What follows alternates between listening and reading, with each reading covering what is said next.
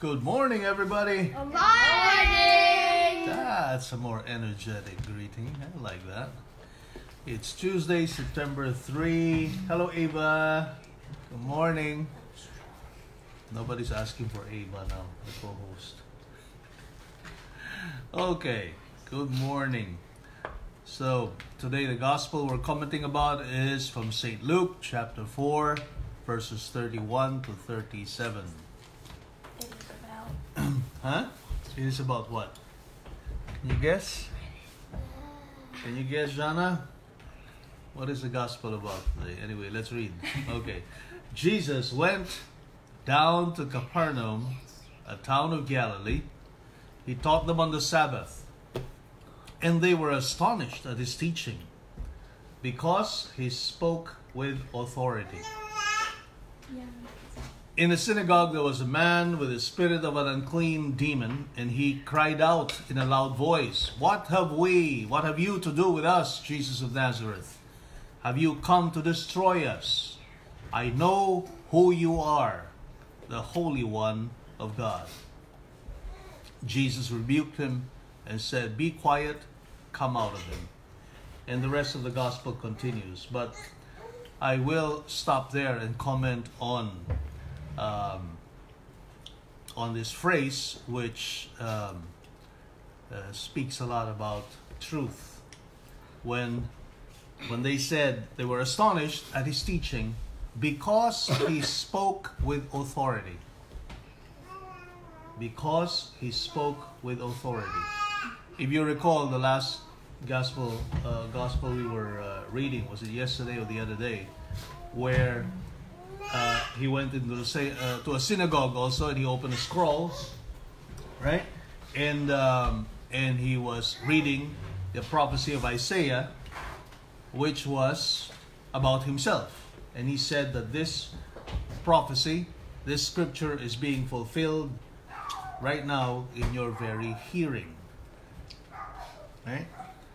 And also there, the audience, his audience, were astonished at his knowledge of the scripture and what he was talking about, because he spoke with authority.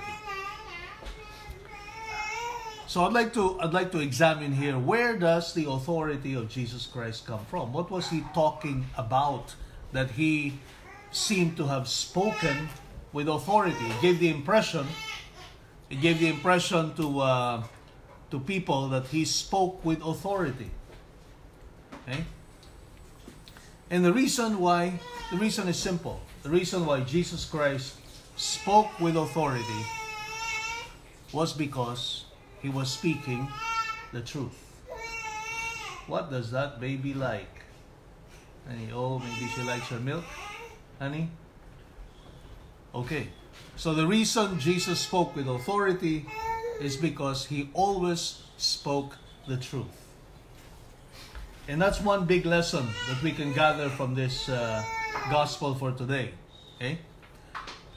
Every time you speak the truth, people tend to look at you and regard you as somebody with authority, somebody who is speaking sense, somebody who is whose words can be relied upon, somebody who can be trusted, somebody who has integrity, right? And all of those descriptions tend to give credibility to the person and to what he is saying.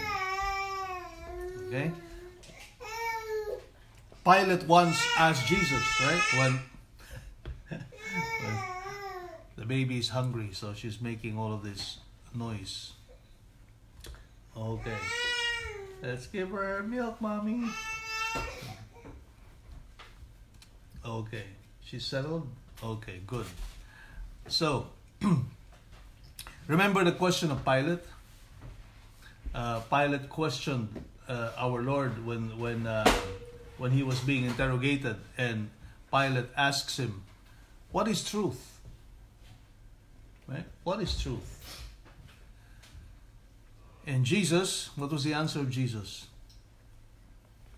I don't know. You don't know? Did he answer it? Yeah, that's the thing. He didn't answer it really quite directly, right? He didn't answer. Okay.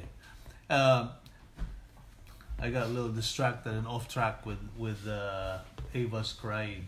So, but anyway, we were talking about truth. We were talking about the fact that somebody who speaks the truth has credibility and has authority. Okay, there you go. Now, so people have grappled about the idea of truth for a very long time, right? Somebody like Pilate didn't quite understand what truth is. And our Lord, of course, says, I am the way, the truth, and the life. Right? But what does that exactly mean? What does that exactly mean? And people, for many centuries now, have grappled about the idea of truth. In fact, philosophers have struggled to understand and to define what truth is. Okay? In fact, to this day, there are about 6 or 7 theories about truth and what truth means to people, what truth means to us. But I think the most reliable and the most truthful definition of truth is what St. Thomas Aquinas has given us. And what is that? He says, Veritas est adequatio intellectus et rei. Very nice thing to memorize, huh, Joe? Adequatio, veritas est adequatio intellectus et rei. Meaning, truth is adequatio, the correspondence, intellectus of the intellect or thought to reality. Okay? When there is a correspondence between what you know of what exists in reality, if there is a correspondence of these two things, then you are speaking the truth. Okay? Then you know that what is being expressed is truthful. When what you're saying, what you're thinking, corresponds to what is in reality. So for example, if I say today, September 3rd, 2019, is that true or false? It is true, right? Because we know that in reality, it is September 3, 2019. If I say that I am here, is that true or false? True. It's true, right? Because you can all see me being here, right? So that is what truth is, according to St. Thomas, and that is, I think, a very good definition. Right? Of course, there are 6 or 7 other theories about what truth might mean, but most of them are speculations that are very difficult to prove. But St. Thomas hit the nail on the head, so to speak. Right? So, veritas est adequatio intellectus et rei. Very nice thing to memorize for everybody. Right? But there is another source of truth, and this is the kind of truth that Jesus is talking about more when he says, I am the way, the truth, and the life. And the kind of truth he bears within himself that people perceive him to be an authority. An authority. Okay? And what is that kind of truth? It is the truth that is based precisely on the author of the truth. Okay? The author of the truth. Meaning, something is also true because the author of that truth has said so, that this is the truth. So, for example, when Jesus Christ said that the Father and I are one, or He reveals to us the Godhead. Okay? Well, what he is saying is true, and we can believe it to be true because he is the author of that truth. Okay? He was the one who made it. He was the one who created that truth. He is the author of that truth. So another way to verify whether something is true is to go back to the authorship of that truth. Okay? So for example, when Joseph here, where is your mask? And he created a helmet out of paper mache. And he says, I was asking him, oh, what is that? I mean, I couldn't quite make out what that thing was, right? Why don't we show him here? And then he said, oh, that's a helmet. A helmet made out of paper mache. Right? Very creative of Joseph. Right? But how am I to believe that it is actually a helmet, according to him? Well, he was the author of it. He made it. So he knows. He knows what it is. So when he says it's a helmet, I have enough confidence to believe that what he's telling me is true. Why? Because he was the one who created that helmet. Okay? So authorship of the truth is what also gives authority to the one who is speaking that truth. And notice here how author and authority have the same root. Right? Authority comes from authorship. See? So, to be an authority, to be considered an authority in something means that you are the author of that expertise or of that product or of that something, whatever it is you authored. Okay? So that is exactly the same credibility that Jesus Christ has.